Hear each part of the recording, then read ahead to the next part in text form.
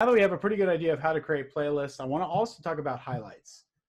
So basically, where playlists come in to help you learn and to coach yourself and to really teach and improve your game, highlights are really about taking you to that next level of basically showing off and showing your best plays.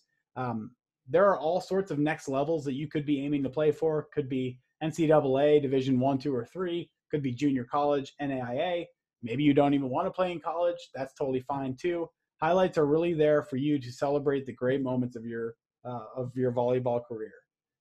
Whatever it is, it's going to start with highlights.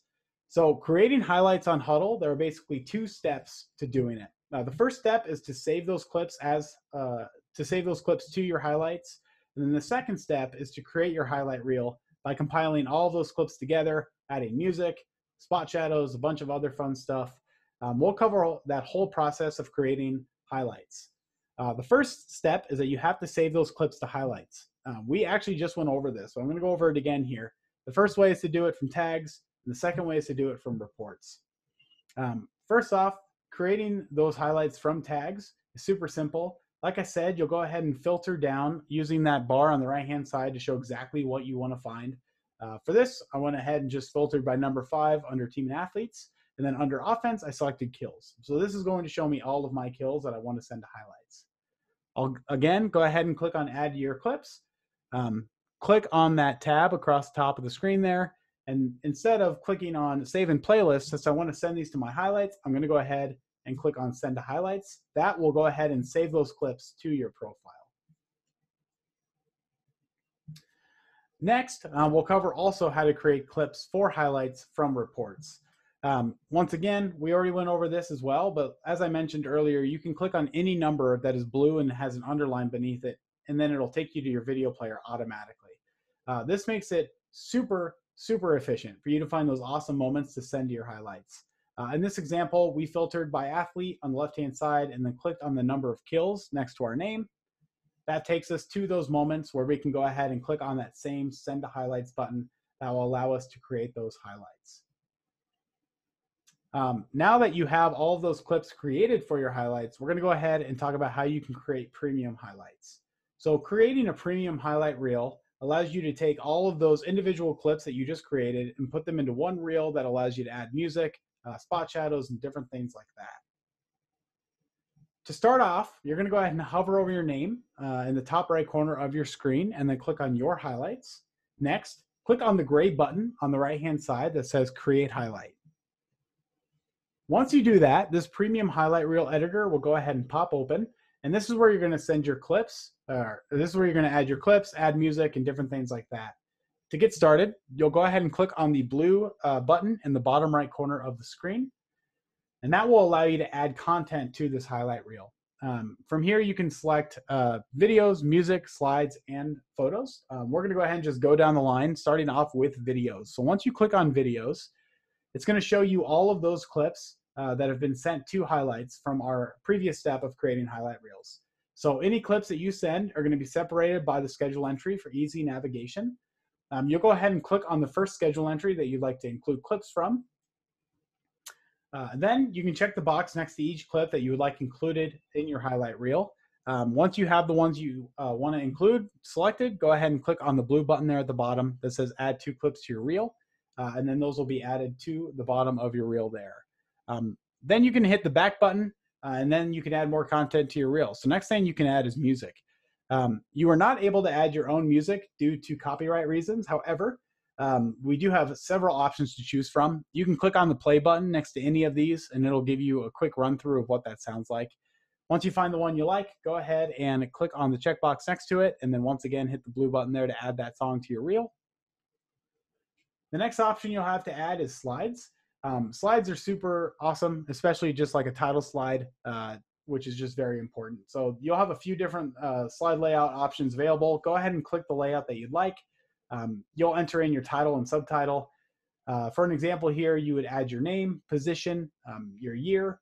Once you have that all entered, go ahead and click on the blue button to add that slide to your reel. Once you add all of that to your reel, you're going to see it all listed here at the bottom there. You have the ability here to rearrange those clips and title slides by just simply clicking and dragging and dropping those clips wherever you'd like. If you want to delete any of these clips from this reel, you can go ahead and click on, hover over the clip that you want to delete, and you'll see a little trash can pop up. You'll have the ability to delete it then. Of course, when you're rearranging these, we recommend that you do show your first plays first, or your best plays first, excuse me. You also have the ability to change the theme of your highlight reel. Changing that theme will change the title slide, and it'll change the spot shadow options that you have here. We have multiple different themes that we've created. We've partnered with Gatorade to create a bunch. We'll also have different colors to match the color that you'd like. It'll automatically update to any new theme that you do add there. To edit your clips even further, you can hover over the mouse. You can hover your mouse over a clip and then click on that pencil icon there. Once you do that, you'll see that you have 3 different options to edit that clip even further.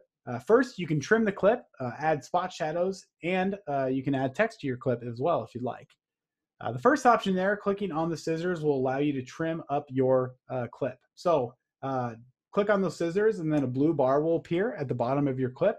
Here you can drag either end of that blue bar in or out to either take time off at the beginning or at the end if you need to get rid of dead time. The next edit tool option is to add a spot shadow.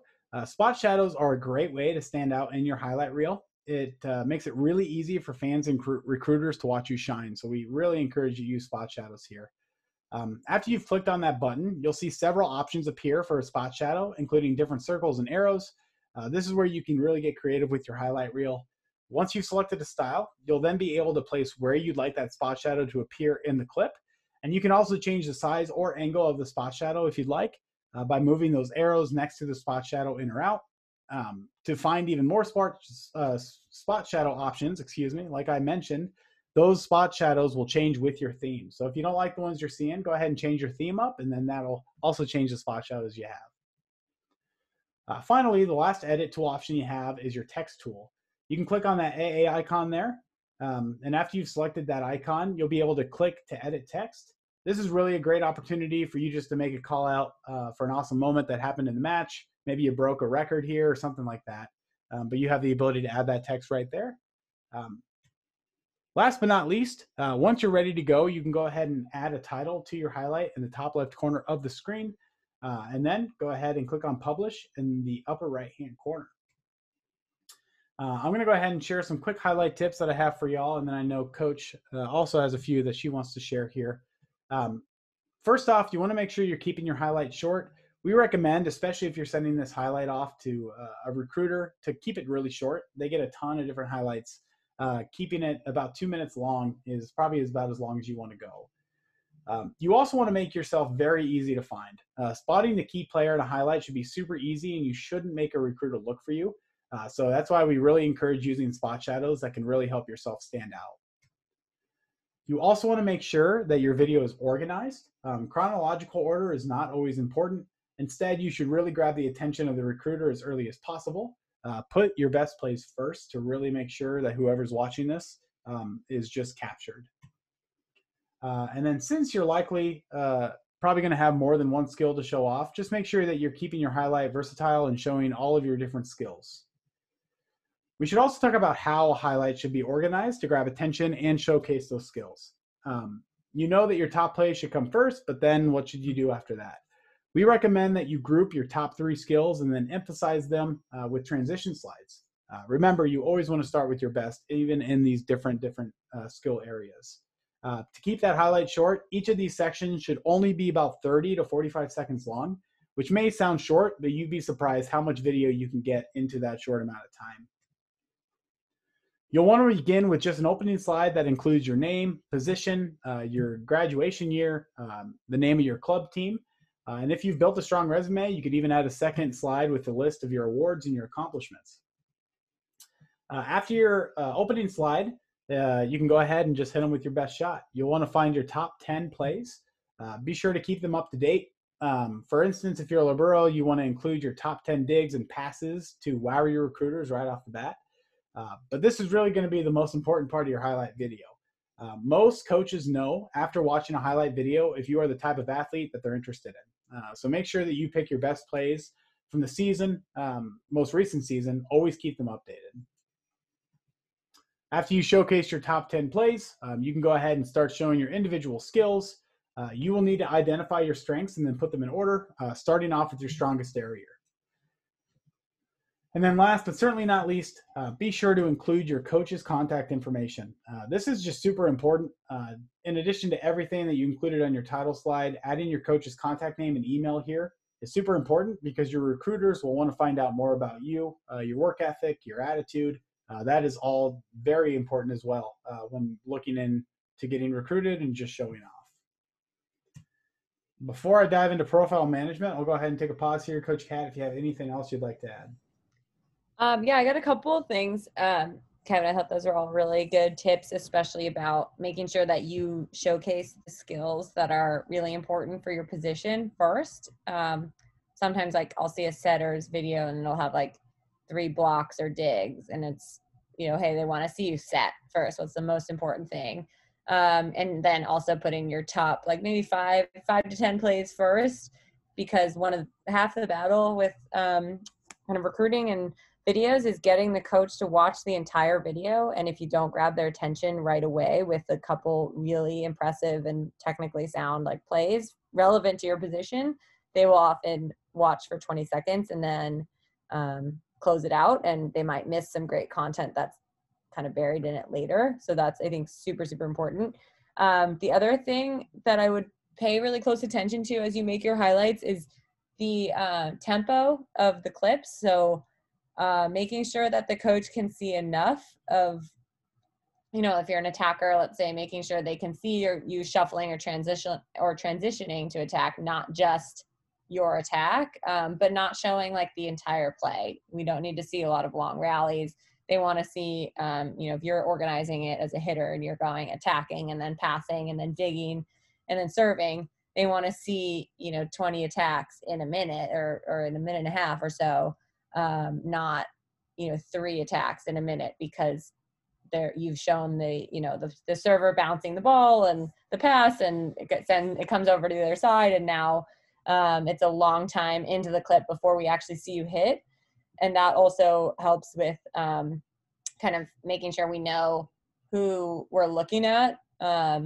So for example, like Kevin was saying, you guys can use those spot shadows. The other way that you can make sure that it's really clear what they're looking at is if you organize it by skill. So if you say attacking and you have a minute of attacking, and then they will know that, they're going to see a minute of you hitting, and then you don't even need to use the spot shadows because they're going to look at the hitter. The same thing would be for, blocking or defense, just showing those clips pretty quickly so they can get a feel for how you execute each skill versus like jumping from a block to an attack to a dig. I think organizing it by type is really important for the coach to be able to evaluate, how you do each skill. And then my last piece of advice there is just, I wouldn't worry too much on whether, if you're if you're looking at kills or blocks, for example, it doesn't matter too much whether you actually score that point. You can make a really good blocking move or hit a really good ball and get dug. And that's still okay. They want to see potential and they want to see good technique. So I would focus more on the quality of the rep versus the outcome of the play when you're making your highlights. So that's a couple of things. I think you covered off on a lot of good things, but make sure you guys are kind of looking at it from the perspective of the coach and being respectful of their time, putting your best stuff first, and then always you can always send it to me and Kelsey, our recruiting coordinator, to take a look before you make it final, and we can give you some good feedback. That was awesome. I am going to steal a couple of those things. Definitely listen to your coach. She knows what she's talking about. Those are all awesome things that any highlight should have on there. Thanks, Kevin. Of course. I do see